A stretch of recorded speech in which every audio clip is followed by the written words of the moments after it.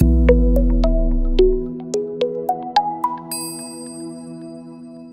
name's Pat Quackenbush, guys. I'm the Parks and Museum Program Manager, and I'm going to be your Hawk Talk today.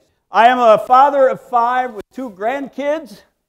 They keep me running, keep me like this all the time, so very, very busy all the time. Extended family, and I had no idea we were doing this today when I added this picture, I want you to know. But yes, that is in Mardi Gras in New Orleans that we took that picture right there. I have a lot of extended family down along the Gulf Coast and all that. I don't know what the trivia question is today, so I don't want to steal. I was going to give you one, but I won't do that because I have a feeling it's Mardi Gras themed, I would imagine, right, today. And I have a lot of friends that I love to travel. I've been in a lot of places across the world, and I've spent a lot of time teaching people, including other educators, how to be better educators, specifically environmental educators, right? Because that's what I do. Keep working, there we go. Yeah, because a lot of the paths that we choose make a big difference. What I like to tell folks is when you become an environmental educator and you work outdoors all the time, you really have to be able to look down the trail and see around the bend, right? Everything you're doing, you have to think ahead because you never know what's going to happen in the outdoors when you're teaching somewhere outside. So there was a gentleman by the name of Freeman Tilden. I know the back row knows who he is, right? Or at least some of you, I hope, back there knows who he is. Hey, Ron does. Good for you. All right. Freeman Tilden was a famous interpretive naturalist, all right? And he worked for the National Park Service, and he wrote a book in which he outlined 6 principles of interpretation. Now, some of you are thinking, how does this relate to what I do, right? Teaching every day. Our education is a little bit different. We are interpreters. And the biggest difference is this. If you teach at a middle school, or you teach at a high school, or you teach at a college, for the most part, your students are required to be there, right? When you teach in the outdoors, and you teach in the Park Service, and you teach at a metro park, or you teach at a national park, they're not required to be there, are they? So you better be good at educating and entertaining at the same time. And make sure that they want to be there and learn what you have to offer. So we're a little bit different and a little bit unorthodox in our style. But I bring that to Hocking College. And that's the way I teach. And that's the way we do things in Parks and Museum education. So keep going. Yeah, there it is. I'm hitting the wrong button. All right. So what I mean by that is outside, you never know exactly what's going to happen to you when you're out there, right? So everybody, they're all smiling at this. So you all like this guy, right? Everybody loves him, especially when they live under your porch at home. Isn't that awesome? Yeah, okay. But I love these guys because I tell people all the time, they're actually our friends. They eat massive amounts of rodents. They eat lots and lots of insects. They're great. You're still not convinced. No, she's not. How about if I told you, as a general rule, they still give you 3 warnings, right? We all know the business end. We all know what happens, right? If you upset them, it's an amazing defense, right? Who wouldn't love that? So to be able to just scare anybody away you wanted just by turning around backwards to them. Wouldn't that be great? Yeah. But this guy does 3 warnings, and I love it because his warning number 1 is he's going to stomp his feet at you. He's going to throw a little temper tantrum at you, right? And at this point, you better be paying attention, right? Because warning number 2 is he's going to turn his back to you just like that, right? You're not sprayed yet. You're okay. But you better really be paying attention. The last thing he's going to do, his final warning, he's going to lift that tail up. You notice how I left it like that, right? You guys want to know a secret? How many guys love the smell of a skunk? Okay, neither do they. They hate their own smell. So the last thing they want to do is get any of that stuff on them. So what he'll do is he'll take that tail and he'll flip it completely up out of the way. He'll actually pull the fur back away from that gland and then he'll shoot. How many of you guys knew they had 2 nozzles? Oh, I love that. Yeah, one of them is kind of like a super soaker. So from right here up to 15 feet away, right between the eyes. I got you, right? Okay. The other one, which to me is the more deadly one, is a mister. Yeah. Shh. I didn't get you. I got all of you with that one. Okay. So, but they do give you warnings. When you're working in the field, maybe you get a warning, maybe you don't, right? Depending on what happens out there. So, now there was a famous gentleman. I worked with him for many years. That once told me, "You need to learn to be a naturalist vampire." I thought, really? Doesn't seem right, does it? Yeah. And it took me a long time to understand what he was talking about. He said, you need to learn to do that, because he came into the Nature Center, and I was laying on the chair like this, because we had just finished with 500 6th graders at an event. I was done, right? And he came in, bumped twice my age, getting a cup of coffee, and he's on. I'm like, how do you do that? He said, you got to be a naturalist vampire. I said, I didn't know what he meant by that, right? Now, mentioned this gentleman earlier, but how many of you guys are familiar with Emma Grandma Gatewood? No? Really? Thank you. Somebody back there. Yeah, okay, yeah. She was right from southeastern Ohio, and she was 68 years old, and after raising 11 children, this thing called the Appalachian Trail. She thought that might be fun. So she took off with a knapsack and her Keds. Everybody knows what those are? Everybody old enough? All right, sneakers. And she walked the entire 3,000 miles of the Appalachian Trail at 68 years old after 11 kids. She loved it so much, she did it again 4 years later. And then she went and walked the old Northwest Trail that goes from Maine to Minnesota. And then she went out and did the Pacific Rim Trail that goes all the way down the West Coast. And then she got invited to the White House, and she became one of the nation's leading advocates for trails. Now, more to the story. I'm about this big. I'm about 8 years old, and I heard my cousins had come to this little thing over here in the Hocking Hills called the annual winter hike. Right? Now there's some 3,000 to 5,000 people that come out to that thing. But back then, much smaller affair. And they came out, and they got to hike with this guide that took them through the whole 6 miles of the gorge. His name was Norb Hall. My cousins came back and told me all about Norb Hall and how awesome he was. He took us on a hike. They were enthralled by this man. Absolutely loved him. And I said, I'm going next year. I waited a year to get in there. Right? I get there. I go up there. They break us up into our group of about 40 people. And out walked this little old lady. Man, I was madder than fire. Because I'd been waiting for a year to have Norb take me on a hike.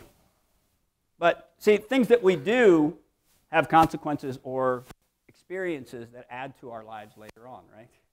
Little did I know that I was going to be walking with the nation's leading expert and advocate for national trail systems all over the country. I spent 4 hours with her on a 6-mile hike. I was about this big, all right? But it was a wonderful, wonderful day. So, back past the vampire here, right? Keep going, keep going. There we go. So, they lead us to all kinds of choices. I mentioned earlier I spent a lot of time in the Park Service. Most of my time was spent in that.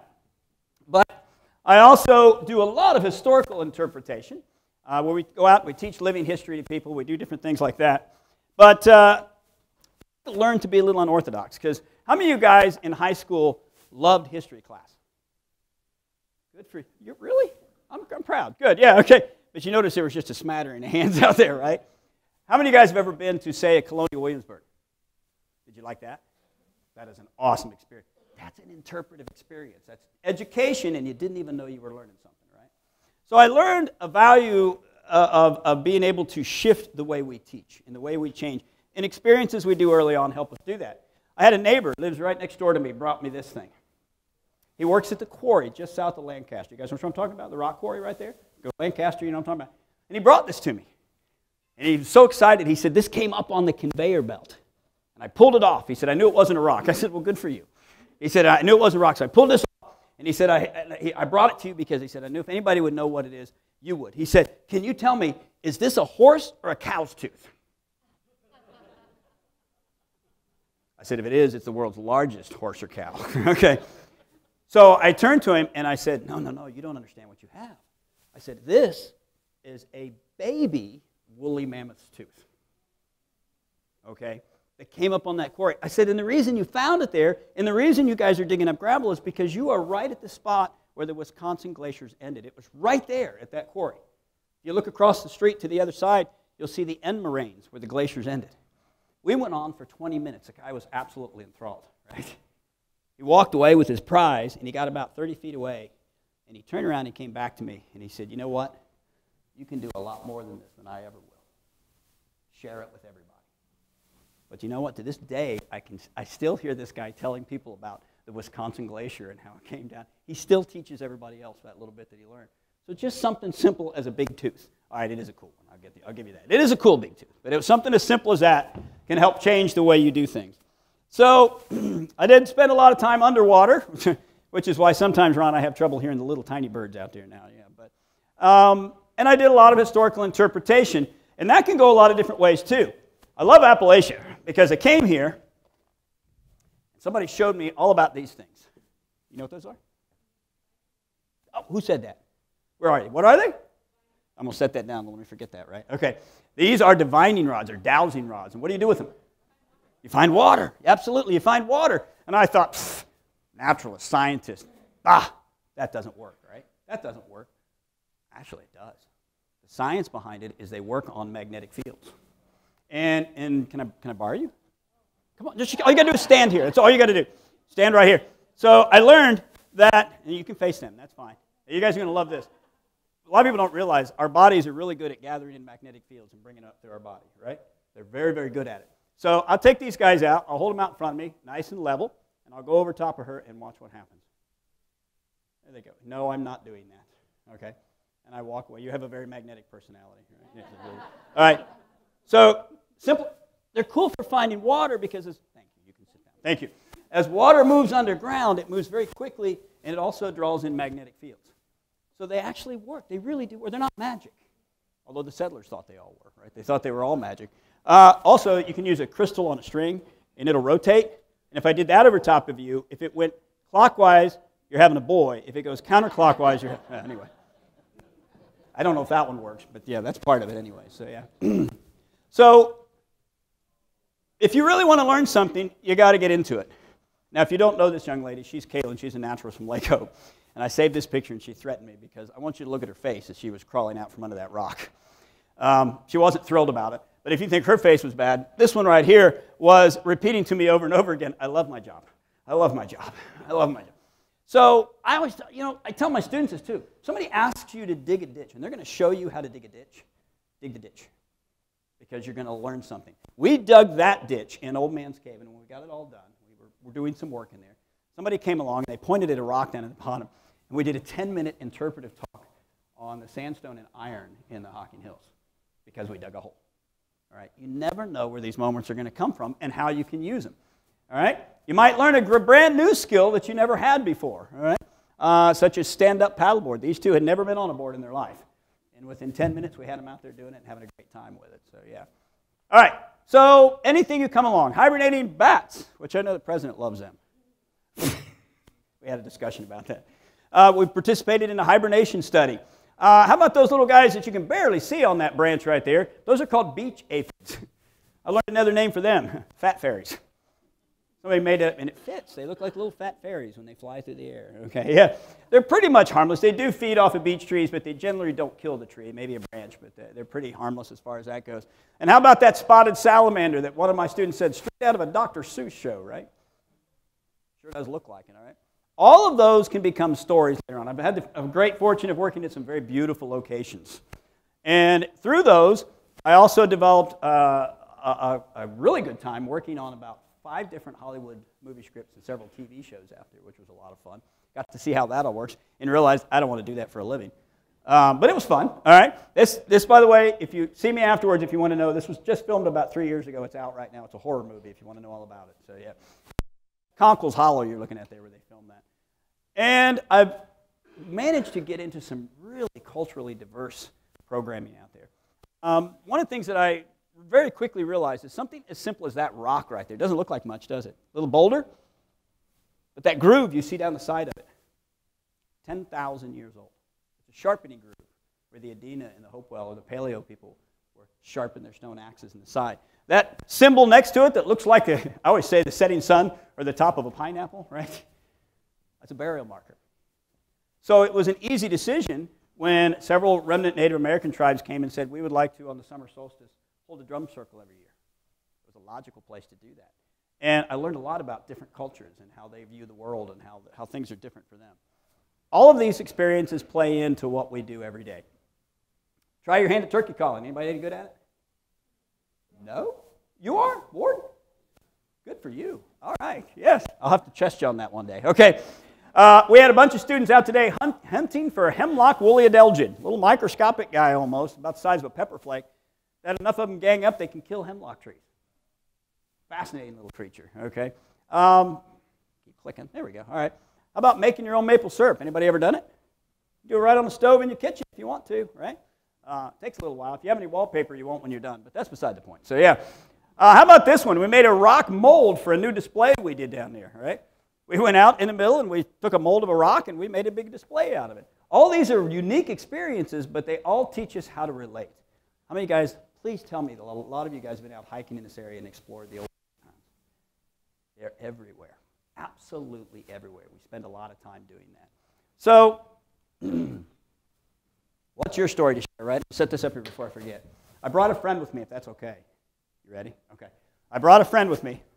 And I brought him because you never know what's going to happen when you work with live animals. Sorry about the front row. Anybody from the lodge in here? Okay, good. All right.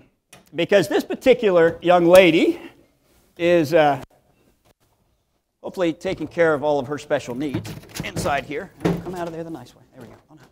There we go. All right. So this is, all right, natural resources. Or, no, not natural resources. Somebody else. Who is this? What? Red-tailed hawk, right? Not a blue hawk. I got the coaches raising their hand. Not a blue hawk, okay? I hate to tell you this. There is no such thing as a blue hawk. It's a red tail. This is a red tail. Yeah. This is a red tail. With the biggest hawk we have in Ohio, right? Where right now our students are going through how to learn to program with these guys and how to present them. And they're cool. You can stand up here with an animal on your arm like this, right? Eat your chickens. They would if the chickens are running around. Yeah, now they're not as notorious as the great horned owls, though. Great horned owls, though, you guys want to know a secret? The nickname for great horned owls, right? The wise old owls, right? When it comes to the intelligence scale, they're at the bottom. Sorry. Okay, if your head is 3/4 eyeball and ear, doesn't leave a whole lot of room for brain. So, yeah, owls are notorious. They occasionally will go after the chickens, right? And they will fly in, and they are so powerful. 500 pounds per square inch on a great horned owl in the town. This bird's got 250 pounds per square inch of crush. Where's my math teachers in today, right? You don't have to be. That's impressive, right? That's impressive. But great horned owls come in, they attack from behind, right? So the prey doesn't run away. They grab them by the back of the head, and they're so powerful, the head of a chicken just kind of goes. Remember, they're not too smart, right? So the great horned owl flies off with the chicken head. Gets all the way back to his branch, and I always imagine that owl standing on the branch going, it was so much bigger when I started this. Yeah. So, and we'll get calls in the morning of, I've got a headless chicken now, what happened here? Yeah. But these guys are amazing tools for the job that we do. But that's what they are. They are not pets. Please understand that. I can't tell you how many folks ask me if they can pet the hawk. We like everybody to leave the same amount of fingers they came with, right? He doesn't like it. But they're amazing tools for interacting and teaching people about the outside world, right? They're also quite interesting. You better be able to ride on the fly here when you're teaching with these guys. No pun intended, sorry. Yeah. You never know what's going to happen when you're using these guys. She's a veteran. She's 16 years old. In the wild, she could live to be about 20. In captivity, we've had these birds live over 30 years. That's in a perfect world. It's like us living to 100, okay? In a perfect world, they can live to that age. They are amazing, amazing predators. They're a great tool for programming, but you better be ready for something different, right? It's going to happen every single time. So we were talking about raptors in general one time, and I was explaining to people there are 4 types of raptors. Who knows what they are? Hawks are one. What are the other raptors? Owls? Falcon's a type of hawk. So, but yes, yeah. What else is in there? How about our national symbol? Eagle. And then one more. Osprey is in that group, but they're not classified all by themselves. They're usually classified in the hawk group. One last one. Okay, I'll give you a hint. Their food doesn't run away. Vultures. There they are. Okay. Now, a lot of you guys don't know this, but anatomically, if you take the feathers off a vulture, right?